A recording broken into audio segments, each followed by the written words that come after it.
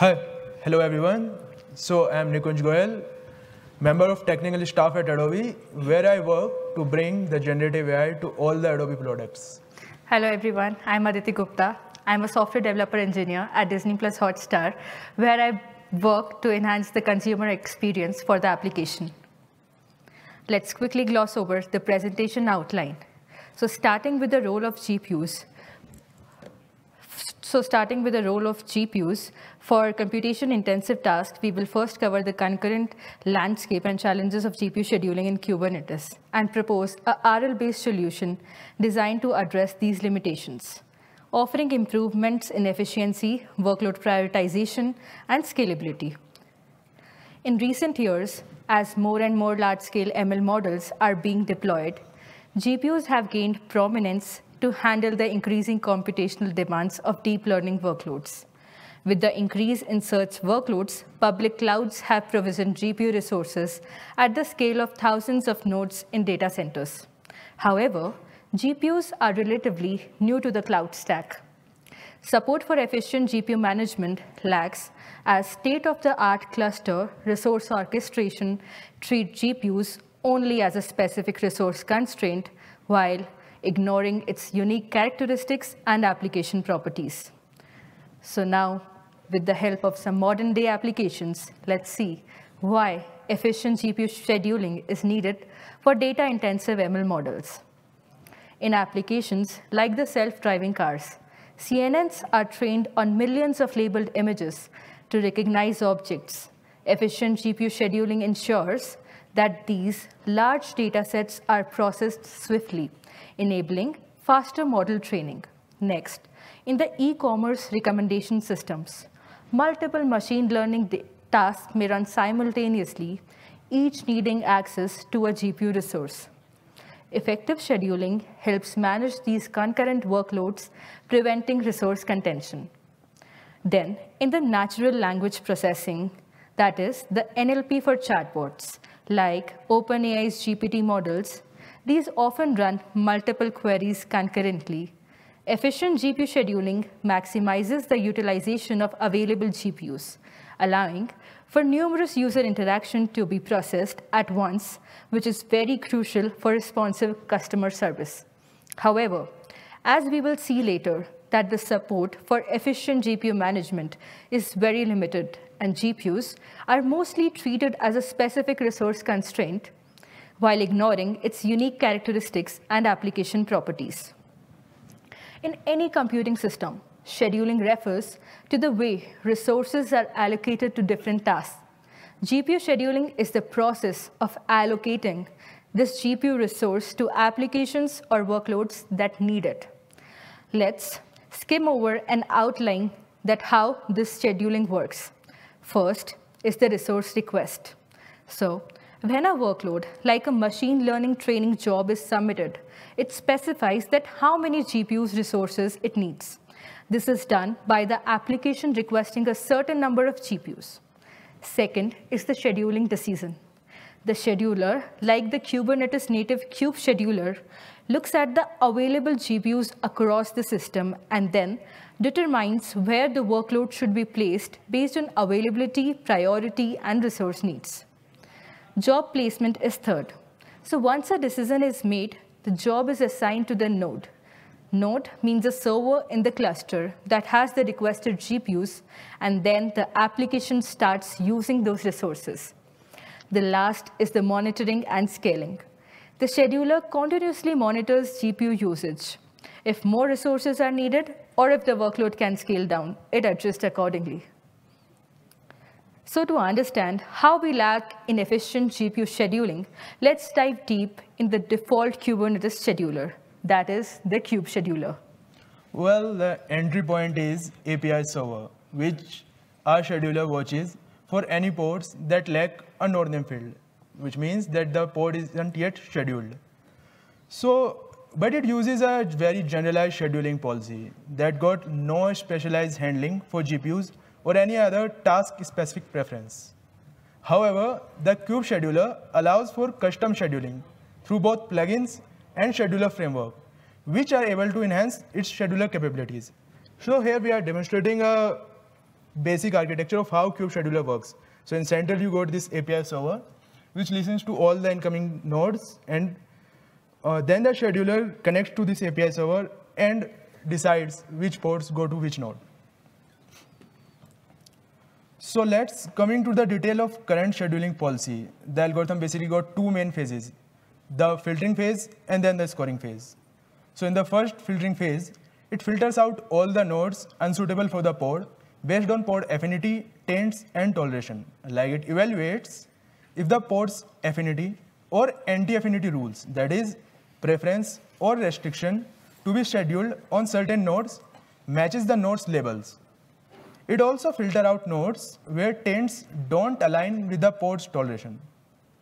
After it got a list of feasible nodes, they are then assigned a normalized score, which is on a scale of 1 to 100, based on the load balancing, node affinity, or any other user-specified criteria. It favors nodes that have the least resource consumption to spread pods evenly. While in certain scenarios, clustering more pods on fewer nodes may be preferred to conserve resources. This can be seen in scenarios such as auto-scaling or burst scenarios. In this manner, it selects the node with highest score, communicates this decision to the API server, where it binds the pod to the chosen node. However, if selected node become unsuitable due to any reason during the binding phase, a secondary node may be chosen. But if you are in a very bad luck and no suitable node is found, pod is requeued for further scheduling attempts. So let's hop on to some of the major drawbacks of Kube Scheduler in context of GPUs. First and the foremost is the resource fragmentation. Kube Scheduler does not natively support the fine-grained GPU resource sharing. It treats GPUs as integer units, meaning a pod is either assigned a whole GPU or none, leading to the inefficient utilization if a workload does not fully use the GPU's power. This leads to inefficient resource utilization, where some workloads may underutilize the GPU while others are left waiting. Also, this inability to handle the partial GPU allocations lead to fragmentation. That means the jobs that need fewer resources still consume entire GPU, making the cluster very inefficient. This inefficient use of available GPUs makes small jobs block GPUs with unused capacity. Second is the heterogeneous hardware management. The Kube Scheduler doesn't have built-in features to manage different types of GPUs, that is, the NVIDIA and the AMD, just for an example. Custom configurations or vendor-specific plugins like the NVIDIA device plugin are required to manage this heterogeneity, but they do not integrate seamlessly with the Kube Scheduler. Then we have the lack of preemptive scheduling. So yes, you heard it right. The Kube Scheduler does not even support the preemptive scheduling for GPU resources, meaning high priority jobs can't preempt the lower priority ones. They work as a monopoly, causing delays for critical tasks if long-running jobs are occupying the GPUs, hence resulting in higher job latency for the critical tasks. The Kube Scheduler also does not natively have a strong awareness of the real-time status or health of GPU resources. It relies on static information like resource requests and limits when making scheduling decisions. This leads to potential delays or job failures if the GPU availability changes dynamically. Let's see how the reinforcement learning could be a prominent solution for the multifaceted problems in GPU utilization. Reinforcement learning, that is RL, is one of the three flavors of machine learning. But unlike supervised or unsupervised learning, where the model learns from labeled or unlabeled data respectively, the RL has an agent that interacts with an environment. Then it takes actions and gets feedback. Feedback means the rewards. These feedbacks are based on how good or bad those actions are. By constantly learning from this feedback and reward cycle, the agent eventually figures out how to make the best decisions to maximize its rewards. Yep. So why we think RL is a good option for scheduling these GPUs? So first, RL can do multiple objective optimization. It can consider optimization of diverse metrics like GPU utilization, task latency, and power efficiency, all of these simultaneously. It can also manage large state space like GPU utilization, queue length, job types, all of them together quite well. It further inherently supports feedback loops, thus improving the scheduling policy as it gains more experience. Lastly, you have got an autonomous decision-making machine. So it minimizes the need for constant manual tuning and configuration updates. So we can't use RL just as a plug and play. To use RL, you need to first model the GPU scheduling problem as a Markov decision process. So in a Markov decision process, you got three things: first a state, a action, and a reward. So in our case, the state is just a one-dimensional vector with normalized node and pod features. So what would be a state? It's just a vector with entries such as node 1, node 2, node 3, 4, up to node n, and then the pod. Next, the scheduler plays the role of agent here, whose actions are to select a node for the given pod to be executed. And thus, the action space is all the possible nodes in the cluster. Finally, the reward function of DRS reflects the average resource utilization across your cluster, which is a custom function that takes into account the different utilization metrics. And it can easily be customized to reflect some of the particular situations. So, based on this, we propose a deep reinforcement-based scheduler, which we name as DRS scheduler. This DRS scheduler has got three main components. First, you got the monitors, which run on each of the node that has got a GPU. And on each node, this monitor collects your real-time GPU usage metrics and then passes them on to the decision maker. The decision maker is our RL agent. It receives the metrics from the monitors, makes the scheduling decision based on its inner neural networks, and passes them on to the Kubernetes scheduler, the kube scheduler that we discussed earlier. This kube scheduler then actually uses the RL agent's decision to schedule the pods on the nodes. And across all this, you got a feedback loop that provides feedback from actual scheduling outcomes back to the RL agent, allowing it to improve over the time. So coming to the main crux of our whole model, the decision maker. So what is the decision maker? It's just a deep queue network model that leverages Markov decision process to accurately represent the behavior of our scheduling agent. This DRS decision maker communicates with the native kube scheduler and DRS monitor, which are situated on each of the worker nodes through socket-based channel. The socket-based channels are used so that it enables the decision maker to collect and respond to real-time data. Then it got this experience pool, which is filled with scheduling data as new scheduling events keep on occurring. Once this pool reaches its capacity, which is a predetermined constant, it is leveraged for training the neural network. The decision-making process itself is centered around calculating queue values based on your normalized cluster state vector. These queue values guide the selection of actions, prioritizing those that promise the highest reward, giving the current state of cluster. After reaching 50 scheduling iterations, the weight of target networks are synchronized with that of evaluation network to stabilize the training process. So how we train this decision maker? So to train this decision maker effectively, we begin by random initialization, which happens in all of the machine learning algorithms. In this context, the initialization involves setting up an experience pool with a capacity of 300 entries, as well as defining the queue function through a neural network with weight initialized to random values. So both of the neural networks got their random weight initialization. The first phase of the training algorithm focuses on handling real-time scheduling request from the Kubernetes scheduler. Like for each scheduling request, the model captures the current cluster state compute Q values for all the possible actions. These Q values represent the potential reward or benefit for each action in relation to the given state. Once the Q values are calculated, an epsilon greedy algorithm is applied to select the next action. What this algo does, with a probability epsilon, this algo will choose an action with the highest Q value and then send it to the experience store.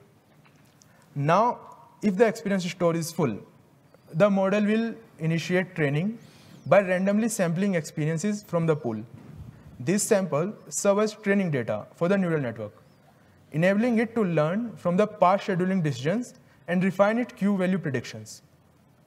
However, if the pool is not yet at capacity, the model simply continues to add new experiences without initiate the training.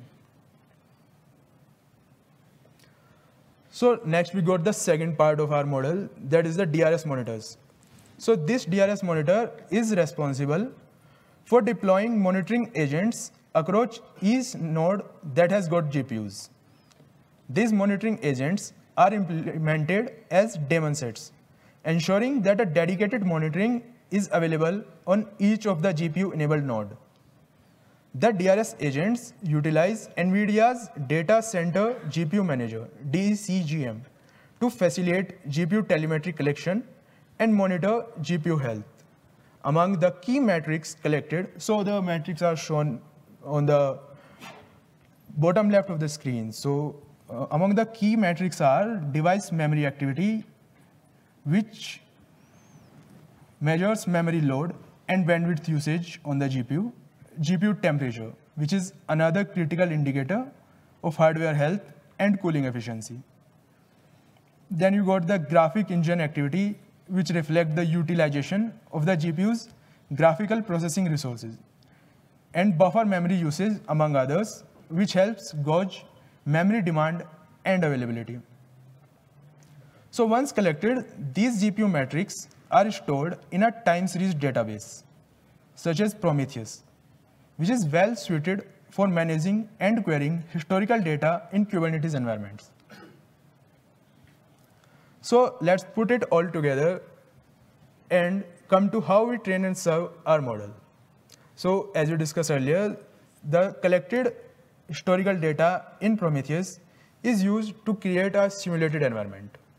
So we train our agent with synthetic workload that includes that historical data plus some augmented data, and this is trained in this simulated environment before deploying it in the production. So a hybrid approach is followed, that is offline for initial training and online for fine-tuning, and this works quite well. So how decision-making workflow works here? So we implement the trained model in a lightweight inference server. For example, we can take TensorFlow serving to reduce latency. Next, you integrate the RL model as an external scheduler plugin to the Kubernetes scheduler. So what happens, at each scheduling event, the external scheduler would call the RL agent, passing the current state, and in return, receiving a scheduling decision as action. So in what ways using this RL-based GPU scheduler could help? So we have identified 4 major areas where this RL-based scheduler could help. First, it will help balance load and to avoid overload by distributing workloads evenly across all the GPUs in your cluster. Next, the RL scheduler can provide support for mixed workloads as it can easily learn to handle diverse workload types. Further, it can minimize wait times and allocate job faster, resulting in reduced job completion time. Finally, the RL policy can also incorporate energy consumption metrics, which result in energy efficiency and in result the cost savings. Now, let's explore that how the RL-based solution that we proposed can enhance some key CNCF projects. First, we go on Argo. Argo manages workflows with DAGs. RL will help dynamical task prioritization and hence boost throughput and scalability. Kubeflow uses Kubernetes native scheduling, but RL can enhance job scheduling, hence reducing the training times and improve the pipeline efficiency. Native uses demand-based autoscaling, but RL will implement the predictive autoscaling that will lead to the better performance and more responsive autoscaling in native. Now, let's dive deep that how RL-based scheduler can be integrated with Kubeflow and enhance its overall performance. Kubeflow pipelines often face GPU bottlenecks when running concurrent ML workloads. RL-driven DRS scheduler adjusts GPU assignments based on real-time loads, hence providing faster execution of GPU-intensive tasks, reducing overall workflow completion time. As you know, KF serving is a key component of Kubeflow that is designed to handle end-to-end flow of inference requests for machine learning models in the production environment. In inference services, the demand for GPU resources can vary widely. This is based on type of the user request, with some requests requiring very much power and some requiring very less. This is all due to the difference in the nature of the complexity of these requests. To address this, RL-based scheduling dynamically allocates GPU resources based on real-time demand, ensuring that each service gets the appropriate resource. During peak times, the system predicts workload patterns, prioritizes critical requests, and minimizes resource contention. This reduces the latency. Additionally, the RL scheduler informs autoscaling decisions, optimizing GPU resource distribution across replicas to handle the traffic fluctuations efficiently. By continuously learning from performance metrics, the RL model improves resource utilization, reduces idle GPU time, prevents over-provisioning, and ultimately lowering the cost while ensuring faster response times for these real-time applications. Finally, we have the cut-up. In Kubeflow, the model training also includes hyperparameter tuning of jobs, and this generally generates multiple experiments that can overwhelm the GPU resources if not scheduled efficiently. The DRS scheduler learns to allocate GPU resources based on the computational needs of each cut-up experiment. Hence, the Kubeflow benefits by receiving reduced idle GPU time and faster exploration of hyperparameters. This all leads to a quicker convergence in the model optimization. Hence, we see that RL can be a big game changer in the landscape of GPU scheduling for both the Kube scheduler and other projects. And hence, we are up for the Q&A. Thank you, folks.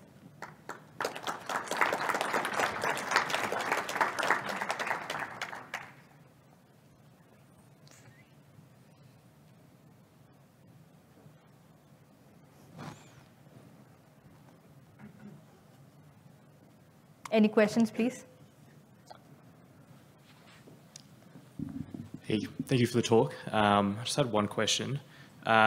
Something I've really run into when messing around with custom schedulers on a shared use cluster is that users can get quite interested in why their jobs didn't get scheduled or did get scheduled, when it's the thing stopping them from being able to run their experiment and train a new model. They can be quite interested in exactly why a scheduling decision was made.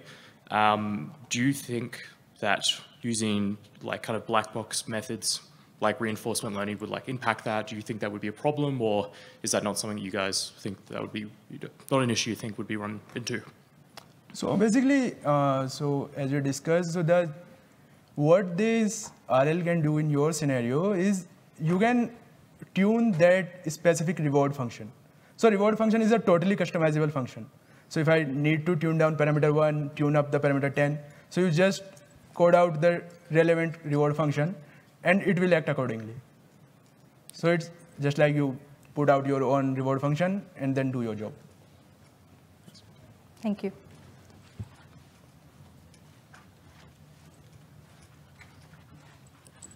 Hi, quick question.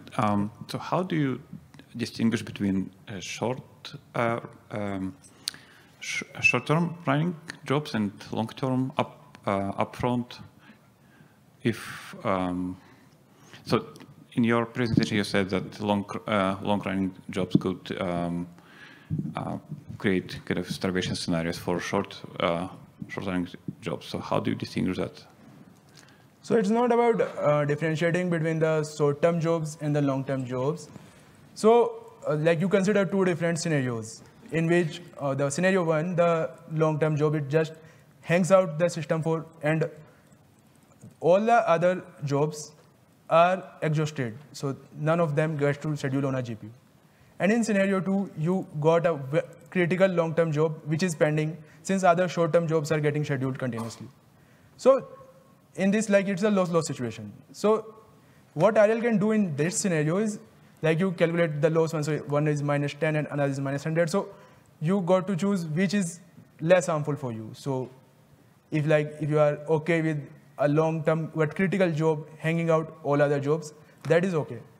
So we don't distinguish between the short-term jobs and long-term jobs. It ultimately, like, scheduling which one of them results in more benefit for entire scheduling activity. Yeah, just to add on, like, it's about the complete system performance. It's not like we will prioritize on the longer jobs or the shorter jobs. RL will adjust itself accordingly and automatically, and will create a balance for the efficiency of the complete system and not deprioritizing any one of them. I hope that answers your question. Thank you. Thank you, Aditi and Nikunj. I had a question based on what was asked before, deterministic and non-deterministic scheduling. So I think one of the colleagues highlighted this would be non-deterministic. It's reinforcement-based learning. So do you have any benchmarking to support that this would be beneficial? So currently we haven't, I haven't come across any of the metrics which takes in account into non-deterministic scheduling. So I guess that is an open avenue. Okay, thank you. And one more question. I think there's been this theme of DRA, I think, which also targets a similar solution. So are you guys also planning to do a benchmarking against that once that gets GA? Because that would be a solution which targets towards GPU optimization, as in scheduling optimization and usage optimization. Yeah, I guess we can target on that. So okay. I'm not aware of the details about that. Sure. But I guess we can go offline if need to discuss further. Perfect. Thank you. Thank you so much. Appreciate it.